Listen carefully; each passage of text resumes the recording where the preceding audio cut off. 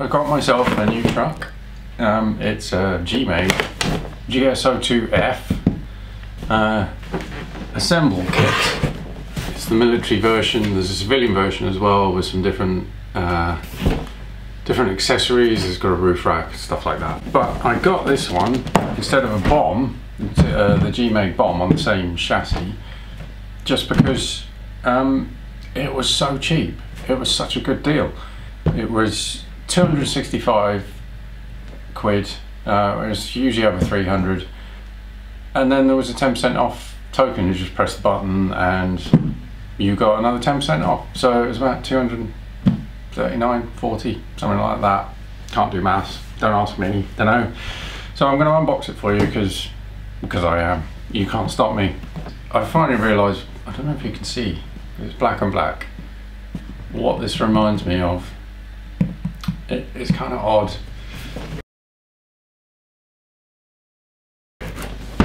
The second cool thing about this kit straight away is, I mean, why?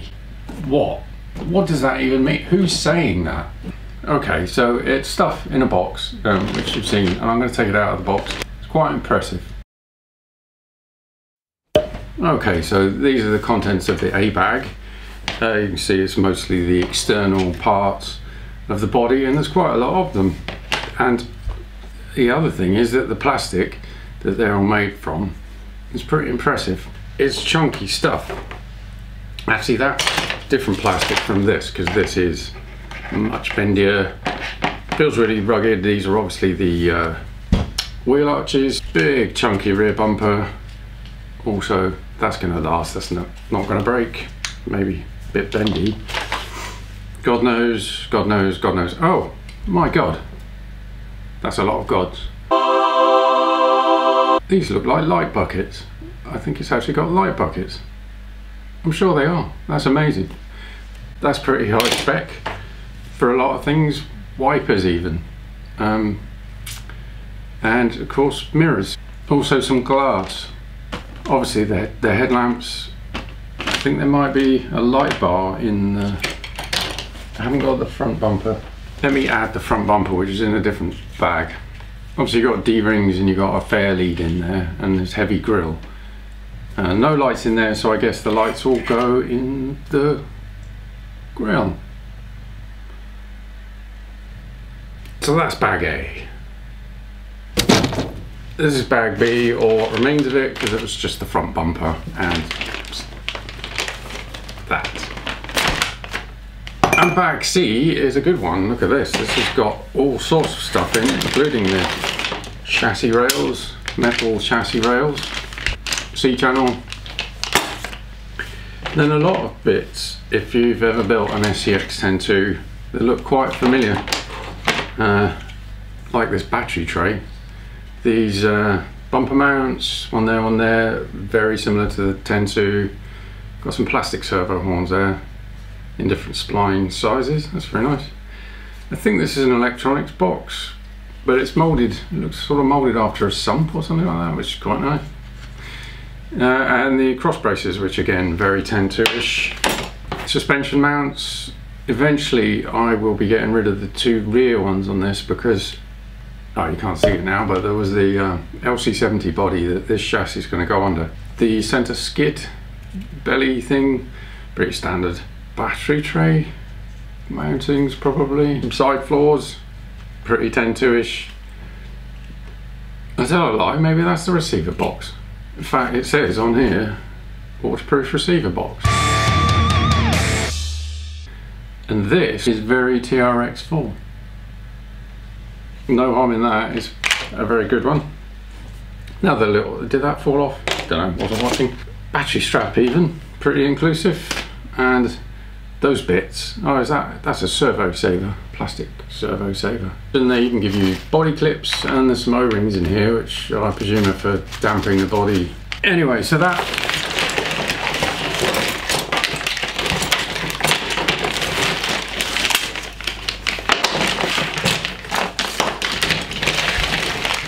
was bag C. Right, just to confuse matters, this is also a bag. Bag A bag, This is the gearbox. Metal gears, that's a good thing. Shush. Prisoners. Always making a fuss. This is a 2-speed gearbox. A bit concerned, I have heard that the shifter mechanism, the external shifter mechanism, is not the best. From Pez RC, he wasn't all that impressed with it, but he only said all of that after I bought this, so thanks. Plastic gearbox casings. It's a, I don't know if it's a totally divorce transfer case. I think it might stick on the end, but it's another one of the reasons I got the F model, which is a new version of the chassis. I did want a nice low transmission with the motor up forwards, and then, you know, the rest of it quite low, so I could get some kind of interior in there. The motor mount, slipper clutch, there's the friction plates for it, and the spur gear. Yeah, it's a spur gear, isn't it? I think. Yeah, 45 tooth. There, I imagine there's a pinion in here. That's probably that one. Who cares? Oh, that'll be the bracket for the servo. Apparently it takes a full-size servo to work the gear shift, which is pretty good. You don't have to mess around with a micro one. And this bag, which you can see I've already opened, full of bearings, which is pretty good. Except they're only, as you can see, metal shielded bearings. So I've ordered rubber sealed ones that do a much better job of keeping out water. I've been having a bit of a bearing nightmare lately. I've realised that buying cheap bearings is a false economy. Don't do it, kids. Just say no. Don't do it. Okay, just for the sake of absolute hilarity, not on my part, on Gmade's part, this is also bag A, or another bag. It should be a bag, another bag. So thanks for that, that's really useful. Luckily, it's pretty obvious that these are the axles. What do you call that bit? The pumpkin cover is tilted backwards. So you just get a nice smooth ridge underneath that will hopefully not catch on the rocks. These feel pretty good. Probably quite a lot of nylon in the plastic. They feel good and strong and rugged. Not worried about those breaking particularly. Bit worried about that breaking. Oh look, slot on C-hubs that presumably you can clock for different cast angles, is it? Don't know why you'd do that, but you can. Tiny plastic hex wrench. This is something I'm a bit concerned about.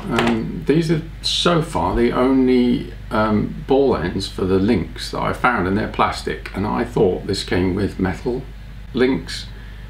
Balls for the links. Does have metal links.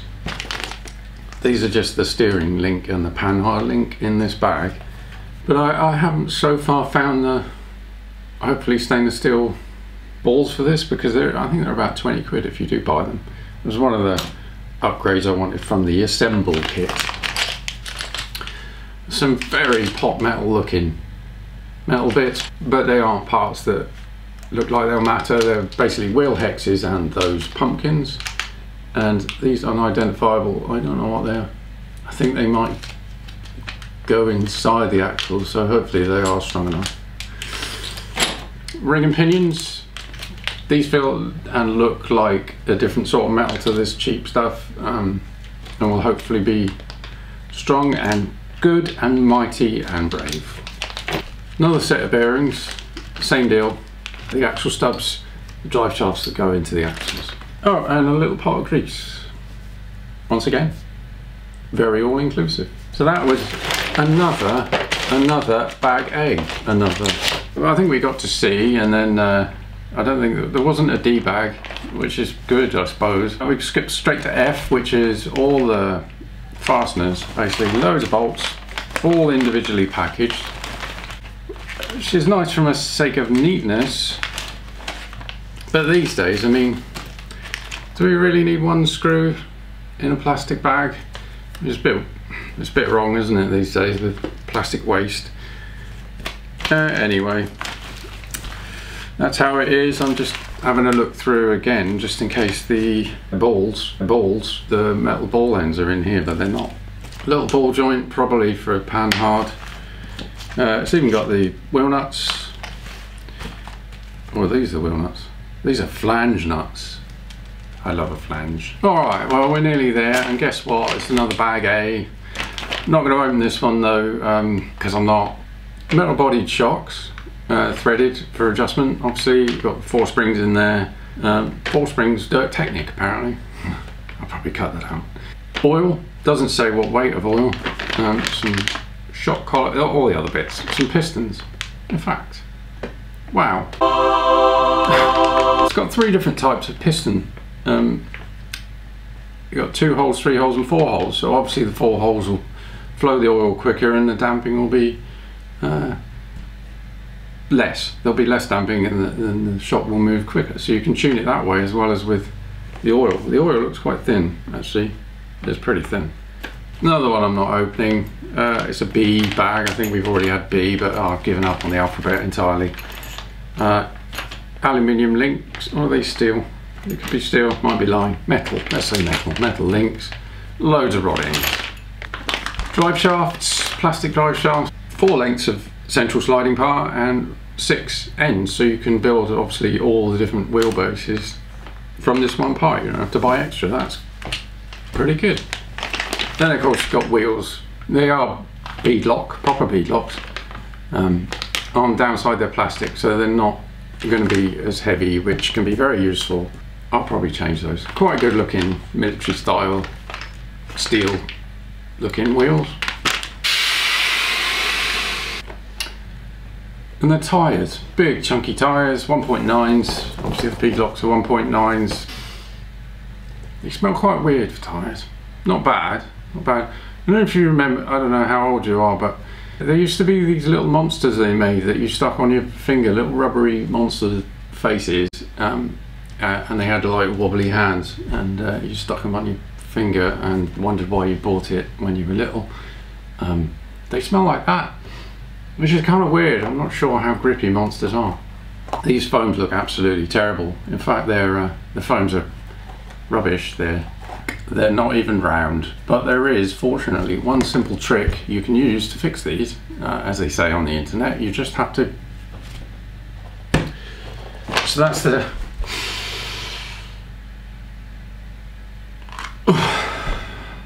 the tyres. And look at this, inner fenders as they call them, or wheel wells as we really should call them, because we're not American. I'm not American anyway. All 4. You don't have to 3D print some, you don't have to pay £15 for some crappy Lexan ones like you do from RC 4-wheel drive. They're just good, solid, bendy fenders, bendy wheel wells, which is ace. It's even got a QC pass card look, so I know exactly who to blame when I can't find the stainless steel balls. You dick. And then there's this. The body. These days I'm kind of a bit over Lexan in general. Partly the level of detail compared to ABS, plastic, hard plastic. Partly the pain of painting them on the inside. So I've got tyres in my nose now. Oh, partly the noise when you go over bumps or crash or whatever, and it just like that. It's like a Tupperware pot. Yeah, it's not sexy, is it? But this, I mean, I do like a Chevy Blazer. Who doesn't like Chevy Blazer? And this is very Blazer-esque. Obviously not licensed. It's a Buffalo in reality. But it's very nice. It is very nicely detailed. Good, thick Lexan. The arches aren't cut out for you or anything, but the lines are really strong. Should be really easy to follow. There's a lot of nice detail on there. Okay, this is the last bag, randomly called C bag as well. Look, it's got an aerial. It's like the old days. It's like the 80s all over again. Whippy aerial. I didn't like them at the time when they wave around in the air. I know there are plenty of people who do really like that. I know Mark, Brian out there, you like them. But I didn't like them at the time because they weren't very scale, so I still don't like them now because nostalgia, I suppose. Good, thick manual. Hopefully not thick in the wrong way. Buffalo assemble. Window masks. They've thought of everything. Pretty comprehensive sticker sheet. Military-esque stuff, even bullet holes.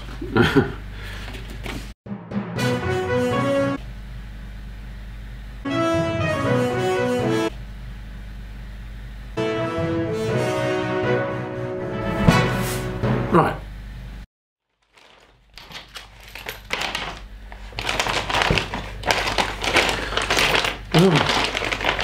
Get in the bag, stay in the bag, don't make me come in there. This is the